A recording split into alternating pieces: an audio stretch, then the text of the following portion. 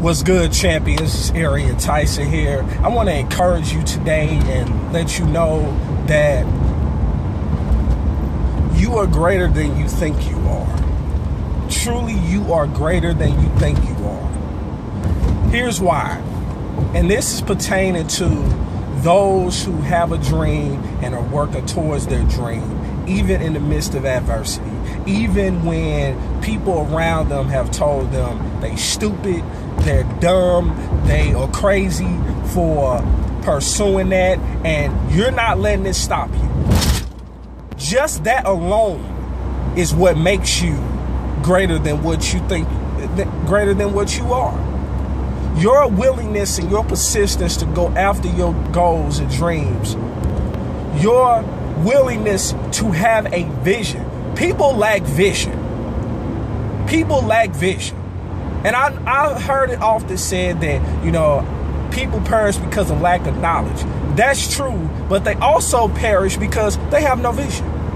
They die slowly because they have no vision. They don't know where they're going. They don't have an expectation or an outcome when they get there. They just go with the flow. And they're fine with that. And for those who dare to dream big, going with the flow is not enough.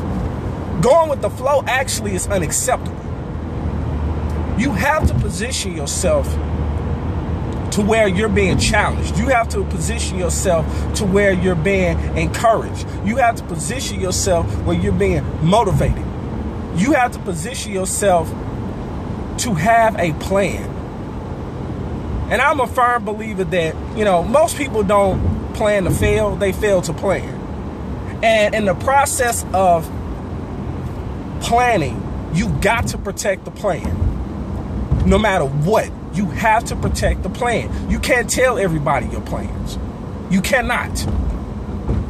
Now, people can have an idea, maybe a little hint, but that doesn't mean they know the entire plan. And I want to commend you if you're watching this and you know that you have a dream and you're going after that dream. I want to commend you if you're someone that has a vision, that has took time to come up with a vision, and you're executing that vision, and you're willing to stay in the race to fulfill the overall vision that you have for your life, for your business, for your relationship. I commend you for that. For those of you who understand the importance of having a plan, if you don't have a plan, you're losing.